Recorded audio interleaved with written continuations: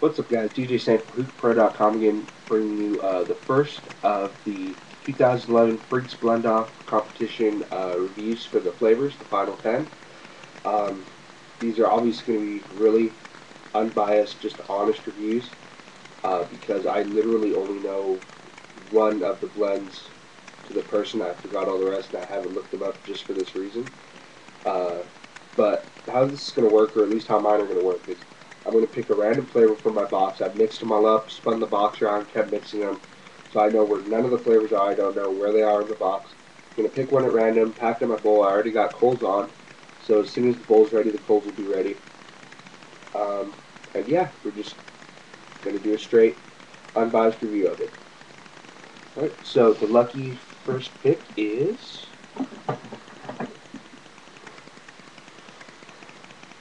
very creamy.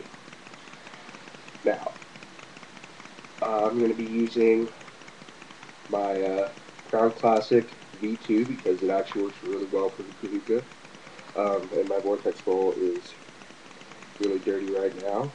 And I'll get to a smell in just a bit while I'm waiting for the bowl to heat up.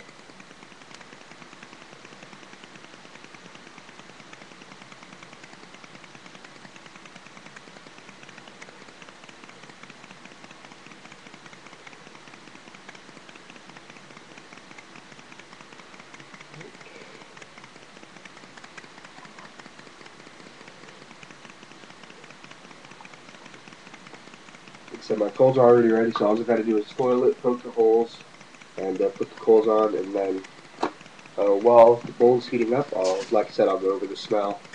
And the cut is obviously the normal hookah freak cut. But for you guys that don't know about the contest or just joining Hookah Pro, what it is I think this is the second year that Sahara Smoke has done this. They asked the great community of Hookah Pro to design a brand new flavor for their line of shisha called Hookah Free, or tobacco, I'm sorry, called Hookah Free.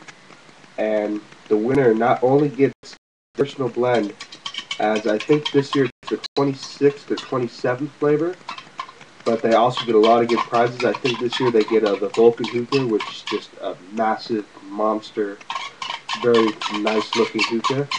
And I think they also get either an Xbox or PS3. So some great prizes. I'm kind of sad my blend didn't get in, but I'm really excited to trying all of these. Right. Put the coals on.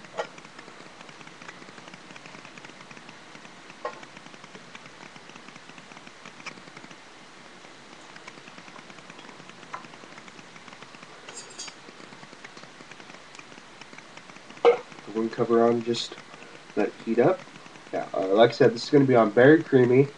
I don't remember who made this, but it smells pretty nice, you know. I know with Hookah Freaks sometimes smells can be really deceiving. Like, at least I know for their old recipe of vanilla mojito, it smelled really, really weird, but it actually tasted really, really nice. So, but this actually smells really good. I can smell like the creaminess that's supposed to be in there, and I can smell the berries. So I don't know exactly what's in it. I can look that up and see. But yeah, I'm gonna be smoking out of my Darwish Syrian. Again with the Crown Classic V2 heavy duty foil, 2 Canara coals, and my new hose. And so I know the clouds probably won't be that big quite yet, but let's see how the flavor is, because that's what really counts in this one. Oh, before I start, how I'm going to rate this is not only with a number scale, but also on the name and on how marketable I personally feel it is. Like which group would more enjoy it, um, you know, which group really wouldn't. So yeah, I'm going to do things like that.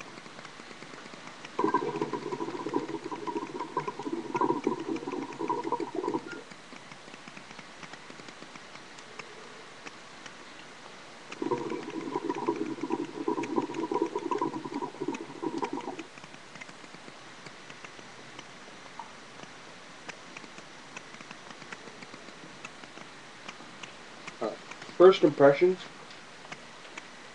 it's really nice. It's got a really nice smooth flavor.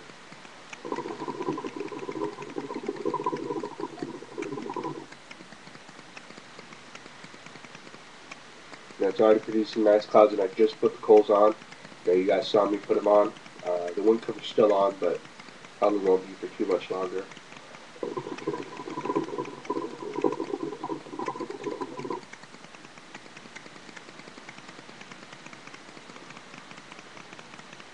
Yeah, everything's there. I get the berries, I get the creaminess. So for the name and how well the name fits with it, and also the name itself, that gets a 9 out of 10. I like the name, very creamy. It's a little bit of a play on words, and yeah, it's a nice flavor. I could I'll definitely enjoy this sample, but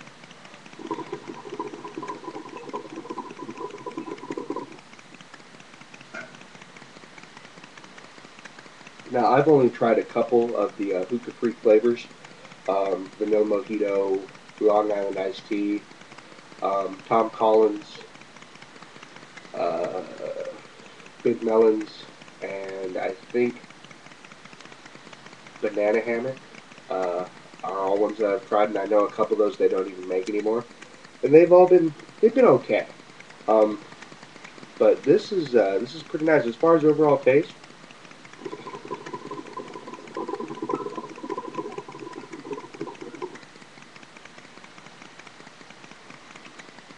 As far as overall taste, I'm going to give this probably about an 8.5 out of 10. It's actually really enjoyable.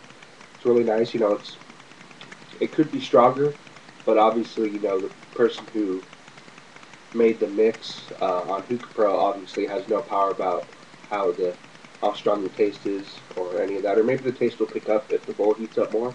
But anyways, yeah. So this has been the first sample I've reviewed, very creamy for the Freaks Blend Off 2011. Again, overall score, marketability, almost got. I think that could sell pretty well. Um, like I said, the name is pretty attractive, and the taste is really good. So marketability, I'm going to give it an 8 out of 10. So overall, probably for an overall general score out of 10, I'd probably say uh, probably about an 8.5 out of 10. So this has been a really good first sample. I hope all of them are like this. And again, I've smelled all of them. I've opened them up and smelled them, and some of them smell a little off, to be honest. But like I said, with Hookah Freak, uh, smells can be really deceiving to taste. So yeah, this has been DJ Saint, HookahPro.com, and we will see you guys later.